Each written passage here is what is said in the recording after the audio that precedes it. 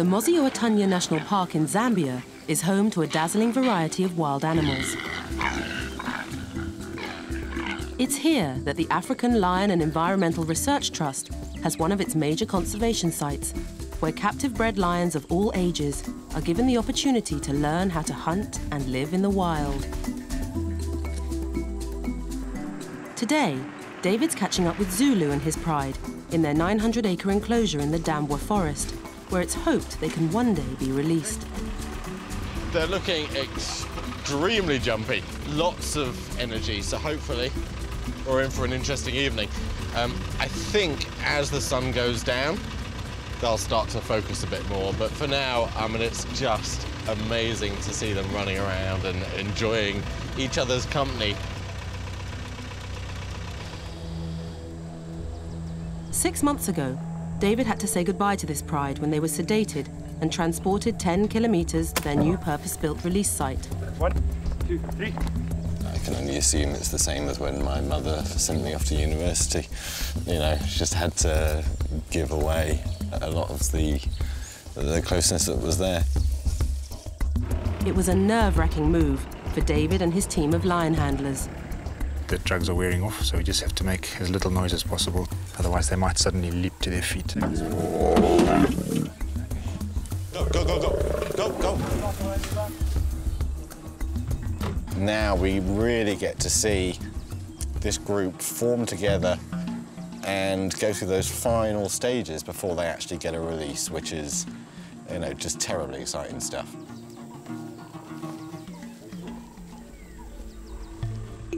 Since then, the pride has made remarkable progress. This evening, David's taking 5 of them on a night hunt to see how they're adapting to their new environment. Pride is right around us at the moment. This is Leia. You can tell her, because if you look at her ears, her right ear just is slightly on the skew. At the front is Loma, who, from quite a timid cub and very much down the pack within the pride, she's the one that's constantly out the front and usually is the first to spot game, and then the other girls come in and do something about it. We've also got Toka here at the front. Somewhere behind, oh, there he is Zulu. The final line making up this group of 5 this evening is Kwandi, who is so much darker than the other 2 girls. It's specifically Leia and Kwandi that have had the actual success, but just keep an eye on everything, really. This is an awesome hunting group. If these pride mates continue to be successful, they'll be permanently released into their 900-acre enclosure, where they can live independently without human intervention. With this in mind, David will be paying them extra special attention. It's starting to get dark now, so in a few moments I'm going to switch on my trusty red light. And this allows us to just keep an eye on what's going on, but it's red, which will lessen our impact on the activities of the lions and also on the animals that they're trying to hunt. This release site is home to impala, giraffes, buffalo, and a variety of small antelopes, large numbers of prey species that the pride must learn how to hunt. Each different type of game is going to require a slightly different technique. To bring down a very fast impala is a completely different skill to bringing down a large and heavy animal like a zebra. So just through trying to hunt each of those species, they'll gradually learn what is the best technique. In the pitch dark, it's hard for David to locate game animals. Then he spots a herd of impala. There's a huge amount of eyes about 300 meters to my left. Now, the lions are somewhere in that direction, probably also about 200 meters. Now, there's actually quite a lot of open space in between them and these animals, so I don't know how they're going to do. The pride is at least 100 meters from the impala, and with open ground in between, it would take an extremely skillful hunt to chase one down. They are very quick, they're very observant. There's lots of eyes to keep the lookout, and this is very flat and open ground. the lions close in. They're getting it. Oh, but there's a chase. There we go. There. Suddenly, one female heads for the impala. Lions accelerate quickly to around 35 miles per hour, but the scattering impala can reach almost double this speed. There's impala running everywhere. Now, that looks as though it's probably Loma that's doing the chase. The question is, are the others waiting in ambush? She seems to be closing in on this one individual. Loma persists in tracking a lone impala, but only an ambush by one of her pride would take down this extremely fast antelope. Oh, no, I think she's slowed down. Lions can really only keep up any kind of top speed for about maybe 300 meters if they're lucky. And so I think she's let that one go. That was mayhem. I mean, simply just impala running all over the place. In the darkness, the rest of the lions are hard to locate. During a chase, each lion basically picks the target it thinks it's got the best chance on, and it's not necessarily that they will all pick the same one. There they are. And that's probably one reason why lions aren't the most successful hunters out. A lot of the time it's just animals running everywhere. The hunt is unsuccessful, but David sees promise in the pride. What has impressed me so far this evening is just how well bonded this group is. They've stuck together as they've walked, and even despite being scattered around the bush during this hunt, they all came back together again very, very quickly. Although tonight's hunt didn't go well, it seems like this close-knit group are a step closer to successfully fending for themselves.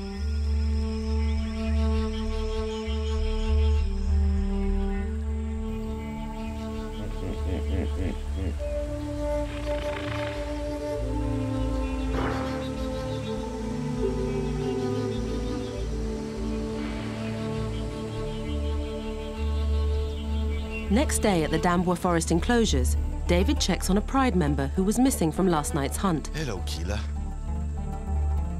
Where's your cub? 2.5-year-old Keela has been separated from the pride. This first-time mother has a cub barely a day old. With its eyes still closed, the tiny cub is completely helpless, but Keela appears to be caring for it well. I can see he's over there in the leaf litter. I've already seen him look up, so that's good. She must be feeding him. But yeah, I guess it's probably just another day of sleeping for the youngster. Can you see him? Yeah. Our expectation of this one cub surviving is actually quite low. But this cub has made it through the first night. That's a good sign, which means there's probably not any huge abnormality in its internal system, which is quite a regular thing for a first litter. Cubs are quite often born with enlarged or deformed hearts, or their lungs have a problem, and usually would die within the first few hours. It's a very encouraging sign, but you know, until really like a week on, it's just fingers crossed. We don't interfere at all at this stage. It is purely instinctual. And so we'll just give her space to do what she needs to do. She is such a gorgeous lion. She's really placid, very friendly, very calm. And of all of the females that we have here, I would have to say that Keela really is just likely to be the best mother. She just seems a very patient kind of a lion. And she does seem to be doing very well. If this special cub survives its first week, there's a good chance it will soon meet the rest of its successful family.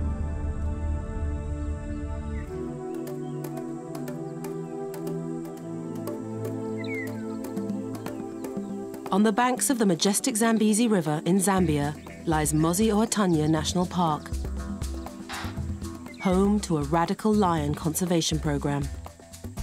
Here, captive-bred lions of all ages are given the opportunity to learn how to survive in the wild. Earlier in the year, 2 5-month-old cubs joined the Lion Release Project. They've been raised by a family in South Africa. Hello. The sisters, called Bemba and Bisa, were used to getting the upper hand with humans. For everyone's safety, that had to change. I need her to understand that I'm more dominant than her, and that if I want the stick, then she's going to have to give it up. I think you might be quite a headstrong little lady. Good girl. Now 10 months old, the sisters have adapted well to their new environment. After daily bushwalks, they see their handlers as dominant members of the pride, and their instincts have started to kick in. They have changed enormously. Not only are they significantly larger than when I last saw them, but their characters have really diverged. Bisa is so alert, so into everything. She's chasing absolutely every opportunity. She's already made a kill on an impala, and she's caught a baboon as well. On that occasion, the parents of the baboon came and beat Bisa up and got their baby back unharmed, which is good. But she's into everything. She's extremely energetic. Bemba is still a very calm, very quiet and very reserved young female. She's just moseying along in her own good time. With her curly tail, Bisa is easy to distinguish from her much smaller and less confident sister, Bemba. Today's bushwalk gives David the opportunity to see how both siblings have developed. Not all lions are fond of water, so how the sisters react is a good test. It does seem that Bemba is first in, but being the bigger and bolder lion, Bisa then takes over. The two girls have no fear of water and just want to have fun. If Bemba carries on, she's going to get a beating. Soon, the exuberant youngsters start to play rough. But Bemba is totally outgunned by her bigger and more dominant sister, Bisa. If the fight gets out of control, Bemba won't stand a chance. All of that behaviour is learning development skills for hunting later on, and of course just building up their overall stamina and muscles, which is all going to be necessary later when they have to pull down something as big as a zebra.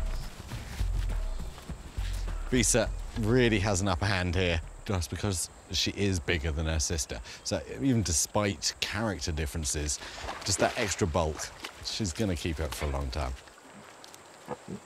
Soon, the siblings go their separate ways. Then, confident Bisa shows a sign that she's progressing well as a hunter. She's checking under these trees. She's specifically looking for monitor lizards because she's already learnt that that's a good place for them to hide. So even amongst the play, she's actually still checking out those opportunities, which is a really good sign of her development.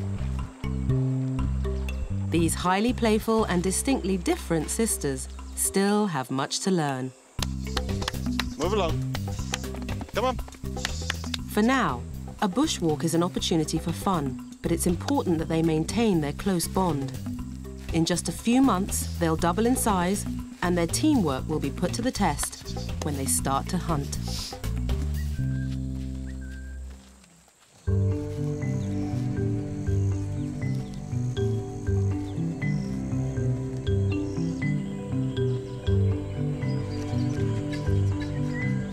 For the older lions at the Dambwa Forest release site, bushwalks are all about learning to hunt successfully as a pride.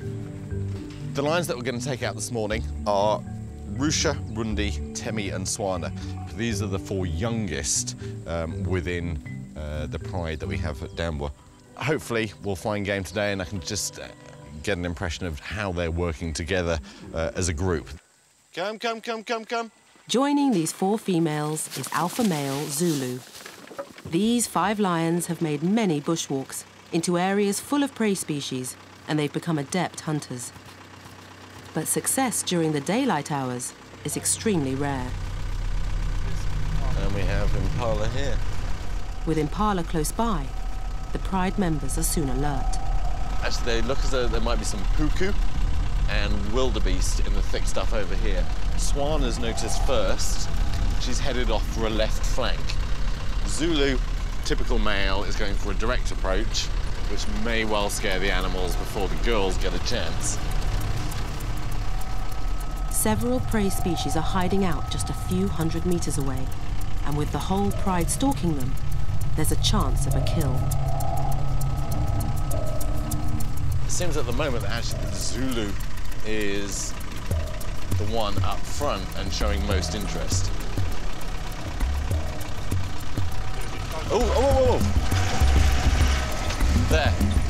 In a flash, the hunt is on. One of the females, and I can't tell which at the moment, is chasing very close behind what looks like a puku. But it does look as though it might have got away from her. Yeah. David and the team give chase. Pursued by the lone female, the puku, a species of small antelope, begins to tire. There she is. She's still going. If it goes back that way, it might run into the others.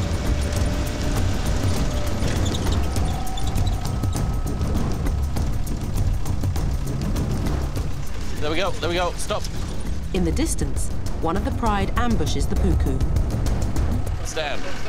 I can't tell at this point which female has done all of the work. Is that Swana? That all happened, or started quite quickly. We thought that they were heading towards a mixed herd of wildebeest, zebra and some impala. But actually, as Zulu was moving through, he stumbled across a puku in the long grass. It started to run, he sprinted, but he just couldn't keep up. But Swana took over the chase. Now, what's been really interesting about this morning is that lions really can't run for very far. But Swana actually covered about 1.5 kilometers on this. She went for the stamina idea, which is not particularly normal. And although she didn't go particularly quickly, the puku was already somewhat tired, so she simply pushed it back into Zulu, who made the final takedown for his second kill here in the Dambwa forest and his 5th overall. Soon, the rest of the lions join Zulu and Swana at the kill. Just in terms of the dynamic here of eating, Zulu, I mean, you can just see from here, he is so much bigger than the females, and he's pretty much going to get what he wants. Every so often, he's letting out a very easily understandable growl. That's just to let the females know their place, and if he's eating his bit, they have to back off. But what you're also hearing from the girls is almost like a whining noise. They're making kind of noises that will try and appease the master to allow them to share his kill. This area is going to be these lions' future permanent home. And so it's important that they understand their territory, that they can learn to hunt within the different habitat types that are around here. And I think this is going to be a very important lesson for them that they will learn and take forward. The pride enjoys a well-earned meal. They've proved they have what it takes to survive on their own. Soon they'll be released to fend for themselves and breed. Everyone is incredibly proud of how well these lions are doing. And next year, they're going to have cubs. It's a certainty. Of course, things might go wrong, but every sign at the moment is that the program is working exactly as we'd hoped, and these lions are doing what they need to do. And yeah, it's so unbelievably exciting. And they are the future. That is what this program is about. It's a long road, but it's all so worth it and so necessary.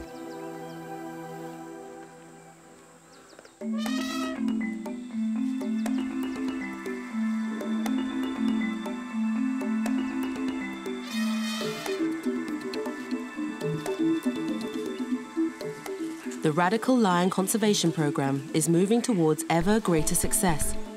The youngest lion in the project is now a week old. His mother, Keela, has been temporarily removed from the enclosure, so David can take a closer look at the tiny cub, affectionately known as Special K. The main concern for us, obviously, is that Keela is looking after him and in particular feeding him. Now we have seen her feed him and clean him, and just from looking at him now I can see that his tummy is quite nice and full. And the other thing that I can see is just his eyes. Now they're closed just previously, but he is opening them. He'll start to be able to see light and shade, and then the varying shadows will improve. But really it's not till 5 or 6 weeks when their sight really has formed. But he seems to be developing well, and from this close I can confirm he is definitely male. I don't want to leave Keela away from him for too long, so I'm going to head back out and let her back in so that she can carry on looking after him. With the care of first-time mother Keela, there's every hope that the tiny cub might survive. Just all the right maternal instincts are there. It's just wonderful to watch. This new addition marks a successful end to a remarkable year in the life of David Youlden and the groundbreaking Lion Introduction Programme. That cub, of course, is incredibly important because Special K, as he's known now, he is the next generation of lions to go through the programme here and end up being released.